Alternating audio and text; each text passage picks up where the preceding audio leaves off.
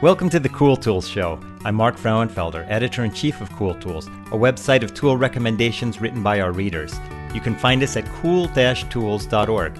I'm joined by my co-host, Kevin Kelly, founder of Cool Tools. Hey, Kevin. Hey, it's great to be here. In each episode of the Cool Tools Show, Kevin and I talk to a guest about some of his or her favorite uncommon and uncommonly good tools they think others should know about. Our guest this week is Mark Crilley. Mark has written and illustrated more than 35 books and graphic novels and is a 14-time Eisner nominee. His instructional YouTube videos have been viewed more than 380 million times. He lives in Michigan with his wife, Miki, and their children, Matthew and Mio. Mark, it is a great privilege and honor to have you on Cool Tools. Oh, thank you so much for having me. I've really been looking forward to this. Yes, really great to have you and your talent, and we're looking forward to the tools that you use. Well, hopefully they can be interesting enough. It's funny, when I sat down to sort of think of the different tools that I could select, some of them started to sound decidedly middle-aged, and I thought, I can't do those. Come on. No problem. I love it. And Mark, Kevin and I are both dabbling sketchers, and we like to draw and sketch and things like that. And I don't know if Kevin's seen your videos, but as you know, I'm a huge fan of your videos, and I post them a lot to Boing Boing and stuff. So it's going to be fun to hear about some of the tools that you use. Why don't we start and tell us about your waterproof inking pen of choice? It's the Pigma Micron, and I selected a particular thickness. That's how nerdy I'm going to get about this. It's the 08. First, I should say that the primary attraction of the pen for me is that it is good waterproof ink, which for years, in my early years of drawing and sketching with ink, I made the mistake of using these water-soluble pens, and then just one little bit of saliva or rainy day or what have you, and you can ruin a perfectly good drawing. And so, how did you get to the 08? And in the realm of widths, is that like really fine? Is that kind of medium? Is that bold? I don't know what 08 really even means. Well, thanks for asking. It is a little obscure, and the truth is it's very much on the thick side. In fact, I would say it's thicker than most people would choose. People might be a little surprised that I'm drawing with such a thick-tipped pen, but what I've found, when you use a really fine point, you are locked into that one line width. Whereas if you use something a little thicker, I think what they do with the Pigma Micron is you go to 03, 05, 08. And it seems like they sort of jump to those higher widths as you go along in terms of options. When you go to those, you get the tip is a little wider. Then when you press down, you get a good thick line. Then you let up just a little bit, and it starts to get surprisingly thin. And for me, it's really great to be able to switch back and forth, and indeed to get a single line that gets thicker at one point and then tapers off. That's, artists love that kind of thing, and this pen does a really great job of allowing you to do that. So, Mark, I want to ask a question, because the kind of the surprising inking pen that you often use that I really like and bought is not really a pen at all. It's that black Prismacolor pencil. All right. Yeah, I was torn between those two, actually. Thanks for bringing it up. Yeah, talk a little bit about that one. Yeah, I sort of settled on this idea of, drawing in pencil is my first love. That goes back to early childhood. And I think most kids start out with just a simple number 2 pencil. And I really love the sort of softness of a pencil line. And, when you switch to ink, you get this very hard, crisp line, and there's a trade-off between those two. And I started to realize that you could use a black colored pencil, and Prismacolor makes a very good high-quality black colored pencil that allows you to sort of go to the darkest possible blacks without losing that sort of soft edge that you can get. And so, indeed, I've come up with a process of combining the simple number 2 writing pencil to give me the kind of lighter lines, the lighter shading that graphite affords, and gets you, pretty much to a dark gray, let's say, when you really lay into it and push down hard. But then I can pull out, I can turn it up to 11. I can pull out the black Prismacolor, and that really takes you to true black.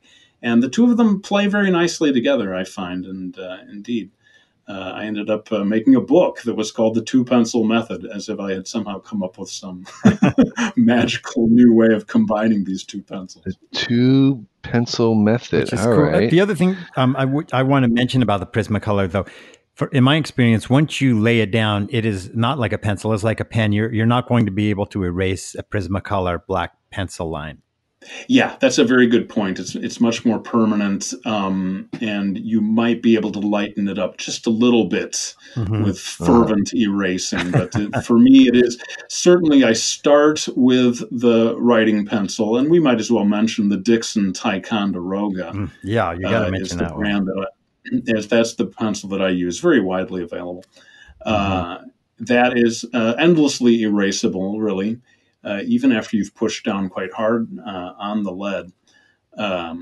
But then that's the first part of the process. And then when I'm ready to commit, when I know where I really want things to go to black, that's when I pull out the Prismacolor and go for it. But you're right, it cannot be erased.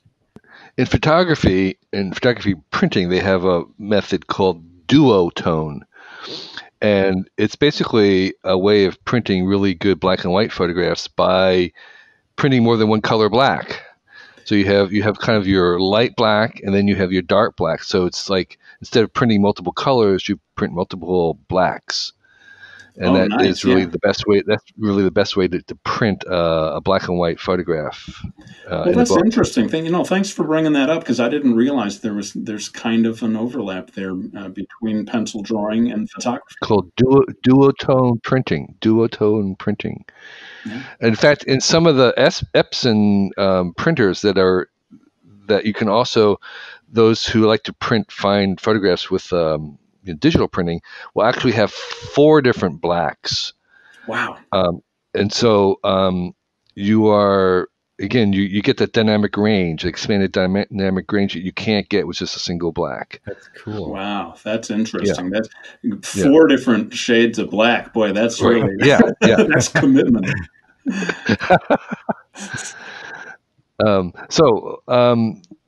The pen, and then in addition to the pen, you have another tool you want to tell us about.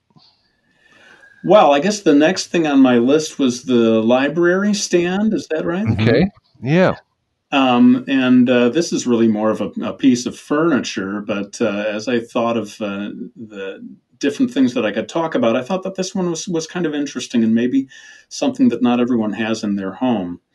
For those of us who grew up with libraries, you probably will remember the days when they had a sort of a dictionary stand, where you could go and they would have the really giant dictionary laid out in a way that it's at a slight angle, and can be opened and flipped through by any of the library patrons.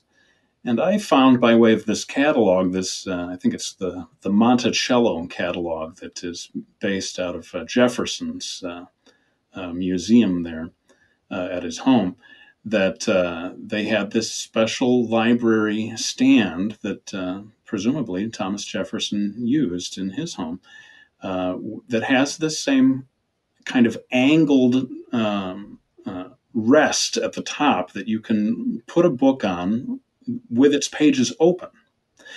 And for years, I did the sort of standard idea there of just putting a dictionary on there.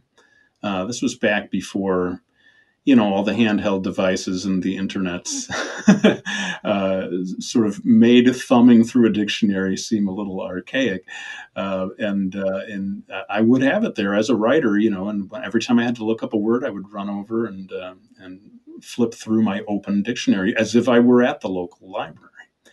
But what I've started to use it for, and the reason that I brought it up today for this podcast, is that I've started to put art books on that sort of rest that's at the top of this bookshelf. I should say that it is, in fact, a bookshelf with 3 different shelves on it where you can store books. And it's only this top part that has sort of an adjustable angle to it. But it's perfect for pulling out these beautiful art books that maybe, collecting dust on the shelf. You open it up and you can really start to enjoy these books on a day-to-day basis. What I'm using right now, I've got a book by an impressionist painter named Peter Brown, who works out of the beautiful city of Bath, England. And I supported his Kickstarter a couple of years ago and got this beautiful book from him. And so every day I can sort of flip through, pretty much every page has one of these beautiful impressionist oil paintings that he created.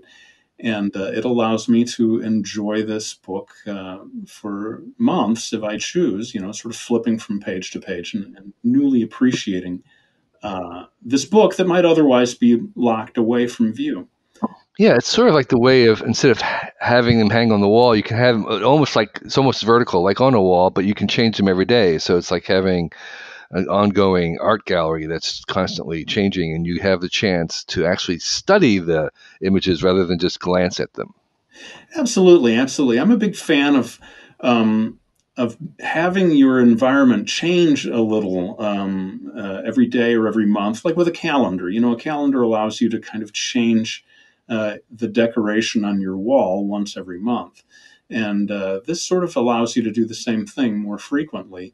And I think we all have books, especially art books, that we really wish we would pull out and look at more often. And I think this piece of furniture allows you to enjoy it on a day-to-day basis. It really starts to enrich your life.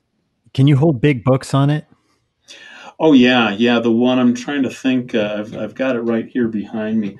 It looks like it's at least a foot and a half from side to side, the way they make it. And, that's great. Yeah, it's really good for getting those giant art books out and opening them up. And for the makers among us, this is a really great project to do, because you can make your own version of it pretty simply, and you can have your own design. The idea again of having kind of a chest high inclined plane that would hold a big book. You could do lots of things with that, and it's a pretty nifty project if you wanted to undertake it. Yeah. Yeah. Well, I'm glad that you like the idea. This was one of those ones that sounded pretty middle-aged to me, frankly. But I thought, there's some people out there would get out their Djibouti, books with the Miyazaki illustrations in them. Yeah, Taschen makes these really super oversized books, and they often come with their own library stand with them. So I was in a Google office of a head guy there. I won't say his name, and he had a Taschen Hockney book with his own stand as the centerpiece in his office. So it was definitely not middle aged. This was very cool. Awesome. So I think that the library's, the book stand is in it, and the book is, it's 2 feet by 3 feet. It's just gigantic. And it has its own stand, and the open book it's just like a billboard, but that you can stand there and turn the pages. It's just wonderful. Well, thank you for sharing that story. You've rescued me from feeling old. Now I feel hip and cutting edge. There you go. Yeah, exactly. Yeah. Dude, check it out. I want to have one in my library too. It belongs in your library for sure, Kevin. So Mark, tell us about the next item on your list. This was a cool piece of furniture too. Yeah, it's funny. I ended up with 2 different pieces of furniture on the list, but this one certainly is unusual, and it is the Japanese kotatsu. And some may be already familiar with this, but for those of you who aren't, it is it would be close to a coffee table in height for Americans. It's quite low to the floor. And it has a heating implement built into the underside of the table. And what Japanese people will do And I should say that it's a little complicated because the upper surface of the table itself is separate from the legs and the lower surface, that sort of Mm-hmm. structure that has the heating implement attached to it. So you can remove the upper surface, and then you take a big, thick, uh, sort of futon blanket or something like that, and you drape it all the way over that lower section of the table Mm. so that it go, covers the entire structure and flows all the way down onto the floor. Then you take that upper surface, which really is just a simple square tabletop, and you put it on top of the blanket covered structure. And when you switch on that heating implement, in the winter, I should say, is the ideal time, and you stick your feet underneath this table, oh, it is just so nice to come in out of the cold, and you stick your legs and feet underneath the table and sit there. And it's basically our primary breakfast, lunch, and dinner table. Wow. And it requires being a little limber, I got to say, It because does. It you're does. sitting on the floor. You need to be able to fold your legs into the kind of lotus position, I suppose, to sit Right, at a right, table right. like this. Yeah, it's very Japanese. You're sitting on the floor. You have to be comfortable with that. However, there's a version of it that they use in the farms in northern Japan that I really like, which is that there's under the table is a recessed hole. Mm. So you're sitting like on a chair, and all your legs are down in the hole under Yeah, this little square table, and you still have the blanket around it.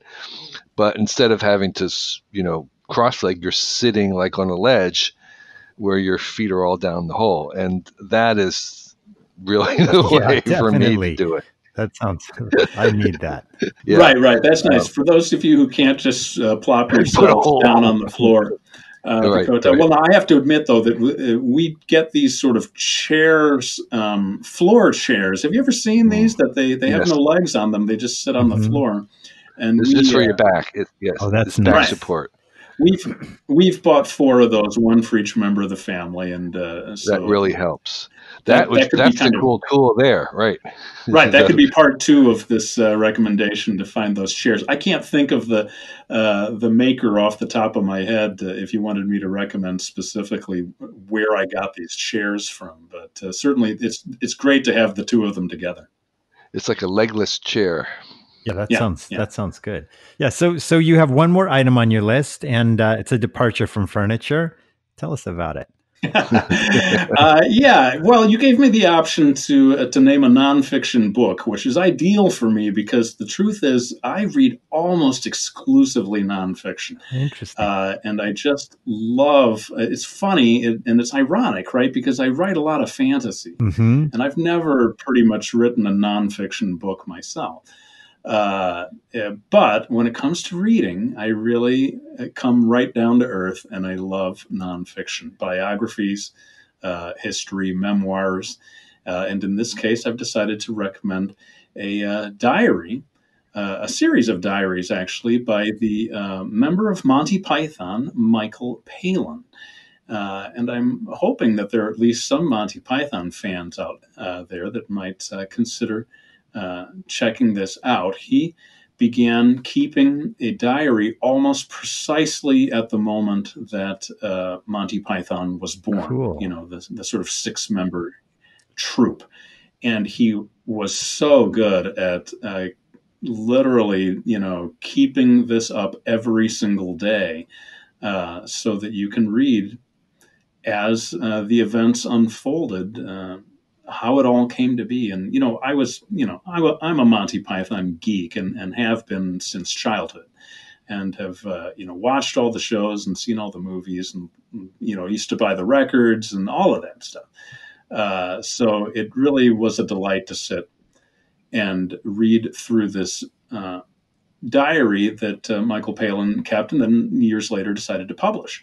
And it's like 600 pages long. So you Wow. have to be, I would say, pretty into Monty Python, or at least maybe curious about Michael Palin, to read the whole thing, but I found it engrossing, frankly. What was it about his diary or his life or his style that really attracts you? What is the sort of the special attraction for you besides your interest in Monty Python?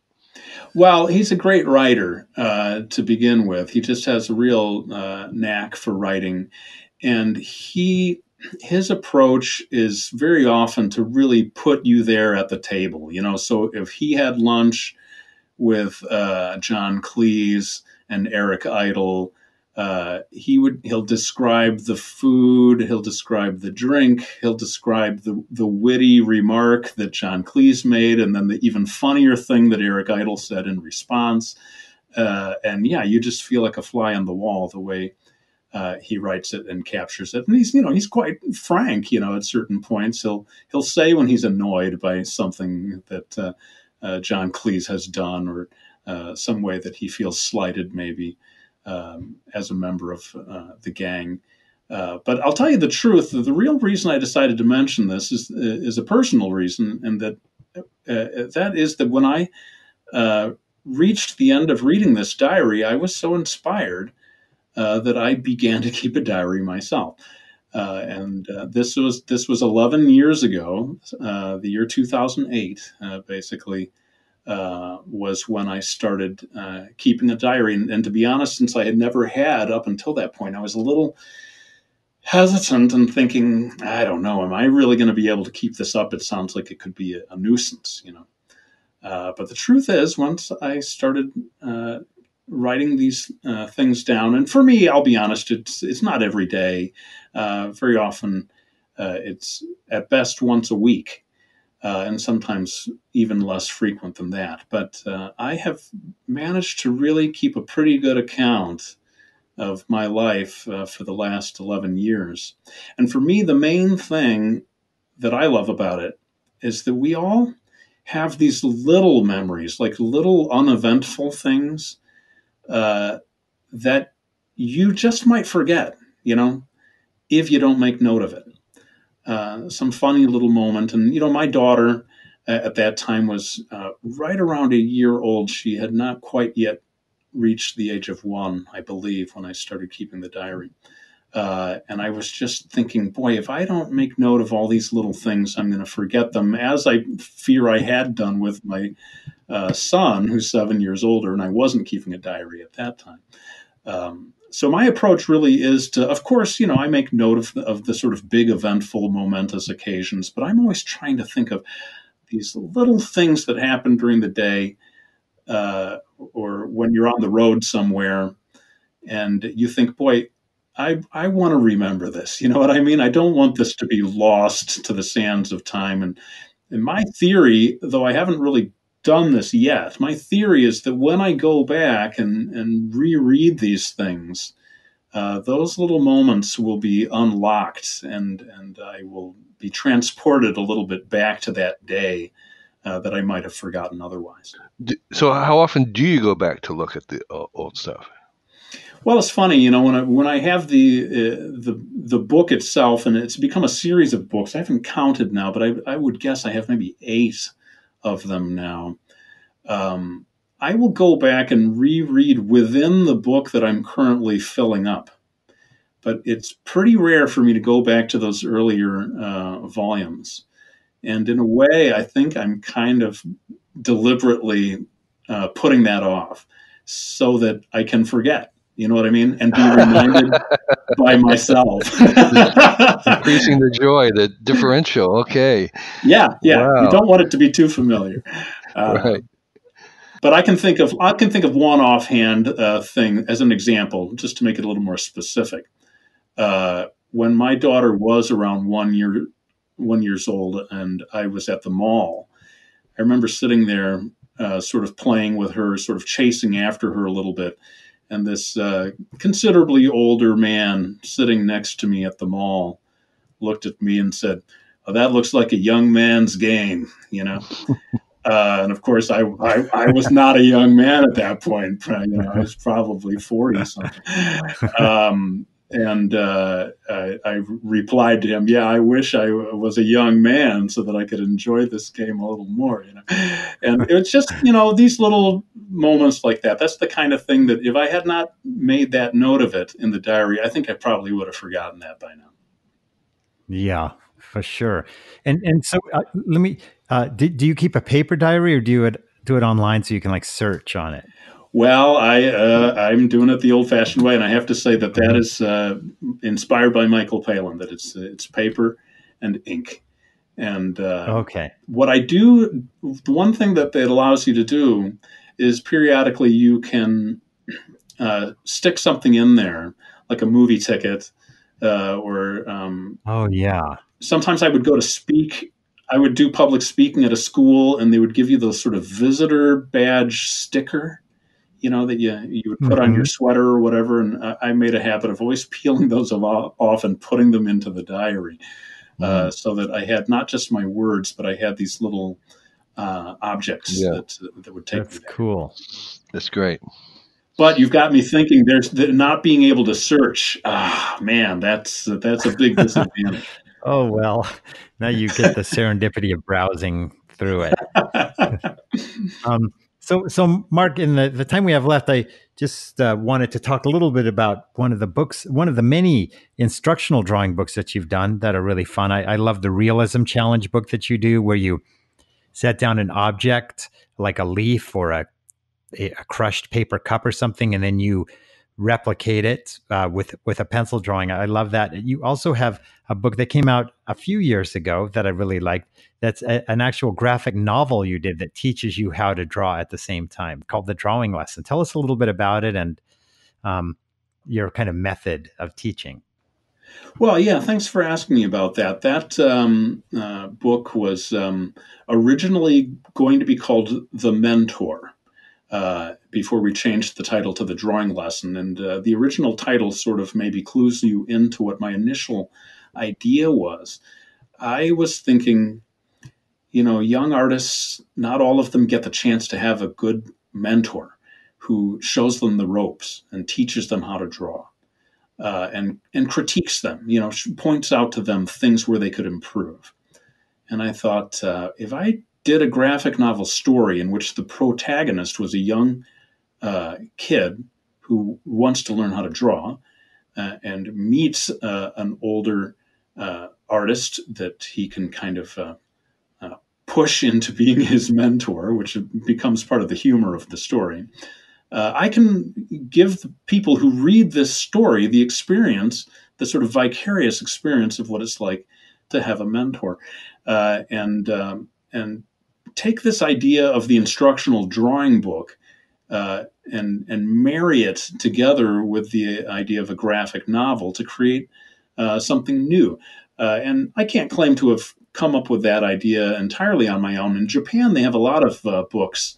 You may be familiar, manga that are like cooking manga, And as you read the manga, there's a story, but you're also getting a recipe, and you're getting tips on cooking. And it's amazing the a variety of such books that they have in Japan. So I suppose I kind of borrowed that and thought, let's see if I can do this, combining what might be otherwise a kind of a dry instructional volume, with a whole series of lessons, with a story, and bringing it to life. And my thing was to make sure that it really was a story, that it had a beginning, a middle, and an end, that you cared about these characters. And without giving it away, I have been told that by a number of people who've read it that they were surprised at how emotional the ending of the story is, given that you might have just expected it to be, um, a silly cartoony uh, story about a kid learning how to draw. I did make sure that the ending had some weight to it, and I'm pleased that I was able to bridge the gap between what really are two rather drastically different types of books. Yeah, well, I think you succeeded in that. And I just recommend that people not only check out this book, but also just do an Amazon search on your name to see all the different books that you've done, because it's just a wide variety. One is just drawing chibi, which are like little cute anime characters, the kind with the big heads and the small bodies. You have a whole book on how to draw chibi. And another great place for people to check out your work is to go to your YouTube channel. Like you said, it's like wildly popular. 300, what did you say? 380 million views? Yeah, unbelievable. Yeah, coming up on 390 million. Just think about how much time you have taken from the world. They can never get that time back. Exactly. No, it's really lucky. I stumbled into YouTube in its very early days. I believe the year was 2007, which I think by YouTube standards is just like right at the starting. Ancient history. Yeah, that's the Plasticine. Yeah, and I managed to build up this audience and connect with people all over the world, sharing basically everything that I can think of that I know about drawing. And are you still making those tubes?